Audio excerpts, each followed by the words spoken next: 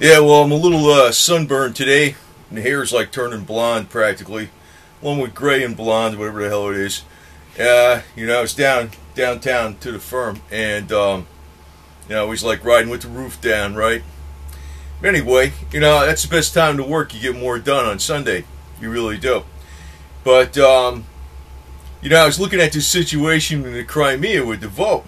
Now, I obviously thought that, the vote was going to go to, Russia, because there's 58% of the population of Crimea is Russian.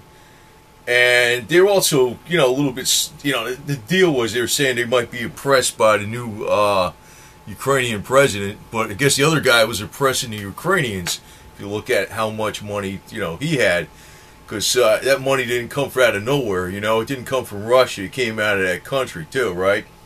Well, anyway, here's my point on the vote. And I says, here we go, man. There had to be an angle, because I figured it'd be about 60% vote, which is a good margin, but 95%, I said, something ain't right here. Something ain't right. Well, there is something wrong. It was actually the way the vote was put to the people. There was no option to say, we want to keep things the same. In other words, either you're going to get a hell of a lot more autonomous in the Crimea, which leaves them extremely vulnerable to... In other words, there was no option. In other words, it's like saying the state of Delaware, is going to break off, and here's your choice. Either you're going to go with the United States, or you're going to be your own state, and... all the tanks and troops are in here right now. So if you're going to be, you're not going to have it where the option 3, which is the status quo. You're going to either go with the group, with the big guy, with all the guns and all the tanks and all the soldiers there, or you're going to be independent. And the other option wasn't on the table. It should have been. There should have been another option there, say, let's keep things the same. Which was like Crimea had semi-autonomous rule, but they were still part of the Ukraine. The options were different. In other words, you're going to be a lot more autonomous, which means you're going to be vulnerable. So you're going to either have to pick Russia. If you're a lot more autonomous, you're going to either have to say, we're going with Ukraine to protect us, or Russia. So what the hell you think they freaking would choose? As for those two choices were bad choices. In other words, there should have been the other choice, keep the status quo. That I find very interesting. Now you look at a whole bunch of tanks, tens of thousands of troops, self-defense forces, that are unmarked. And, they didn't just come from the freaking bases. Putin put them there. They don't have insignia, they don't have markings on their trucks, they don't have markings on the tanks or anything like that. So, when you're going to vote, you're saying to yourself, wow, look at all this stuff. What choice do I have? That influenced the vote a lot. So, something I picked up on that I don't think anybody else is saying. So, if I put a video out, I'm not going to say, rah, rah, rah, Putin, rah, rah, rah, for freaking the West or whatever the hell it is. That's the angle, because that vote was really, really lopsided. And there's no such thing as there's no such thing as everybody freaking pretty much says, oh yeah, we want to do this. Something was fishy. And it was the way the vote was put out. I'll just repeat that again. The choice was join Russia, annex with Russia. That was the choice they picked.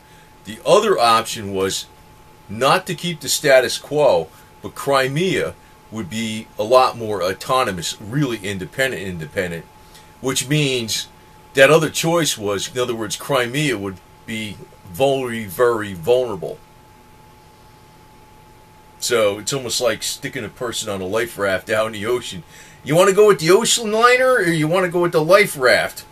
So what do you think they do? I take the ocean liner, The status quo was not allowed. That was not an option on the vote. That's why it was so lopsided. So this there's a game going on here, man. Now the other thing is, there's parts of Poland that are also, they have more ethnic Russians. There's parts of Belarus that have more ethnic Russians. There's parts of Latvia that have more ethnic Russians. You know what I'm talking about? This shit's going to continue, man. I'm going to tell you right now, this guy Vladimir Putin is a neocon, the Russian version. You know, the alternative media says, the neocons are bad. The West, he's the Russian version of an imperialist. He's got the same thing. And I'm going to tell you the real reason the major media treats, I'm going to put this insight out there because it's something people aren't putting out, nobody's putting out. There's a reason why the major media really treats Russia with kid gloves, because the real powers behind the scenes going back many decades have basically fostered communism, built up Russia. It's all part of a game to meld the East and the West together under one global government. So they're not going to be they could really bring out a real lot of dirt about the Putin administration, a lot, if they wanted to. But they don't, because they don't want Americans in the West they want everything to go combined together under one global hat. So they don't want to have it where people start getting nationalistic. We got a problem here with Russia. They don't want that. So they kind of treat the situation with kid gloves. But the Russian leaders have another thought in mind. They're okay with globalism, but they want it on their terms. See, that's really what's going on. You got the West wants globalism and the East wants globalism, except one wants it on their terms and the other one wants it on the other one's terms. That's the difference. That's the only difference. And they're all working towards the same goal, but there's an intramural competition going on here. So that's why, but you know, if you really dig in with, you know, one of the biggest scams Putin puts out there is the Christianity thing. Oh boy, that is one of the biggest scams going, because, you know, I can't say like the guy is, you know, for sure, you know, like guaranteed provable, but, you know, if you look back with the fall of the Soviet Union, every single communist instantly became a capitalist and all this type of stuff. A lot of them embraced Christianity too. But if you look at Putin's father, that guy was a staunch atheist. And, you know, there's a lot of other stories about it. I won't get into that because I have another video on that, basically. But the thing is, Putin's father was a staunch atheist. Putin went into the KGB. He was ruthless. His record in the KGB shows that he was very materialistic and ruthless. And all of a sudden, he's a Christian. Sure.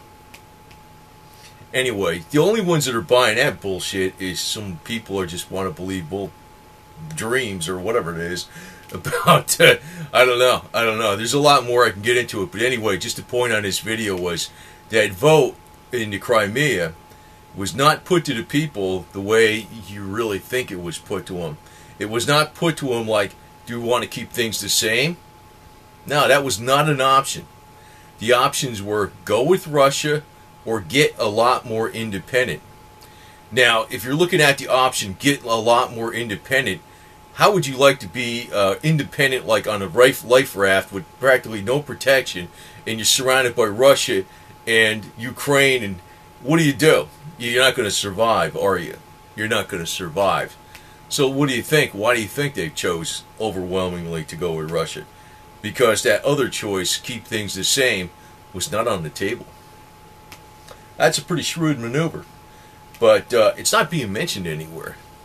But like I said, there's a Russian-speaking population in a lot of different areas of other countries, in sectors of Poland, of Belarus, Latvia. It's going to continue. Putin is an imperialist neocon. Different flavor, different flavor. So, you know, my game is, I'm telling you right now, is if you really want to stop globalism, and it's not just the East, not just the West that's on to globalism, it's Putin is on for globalism too. They just want it on their terms. Both options are bad, so you're going to have to be independent. So that's just how it is. We don't have too many options on the table. But that was the problem with the Crimea vote. They did not have too many options on the table. That's why it went so much that one way. But in any case, you know, you can always say like what's going to happen. It's not, well, we'll see. We'll see what's going to happen down the road. But I do know I don't think Obama is going to do a damn thing because he's a weak leader, and so is Kerry. And if, God forbid, the American people elect Hillary Clinton, I don't think she'll be a weak leader, but it's going to be a disaster. So we shall see. We shall see. But that's food for thought as to why the election actually went that way. That much. It shouldn't have. I expected it to go that way, but not 95%. But I realized why. The choices were abominably rigged.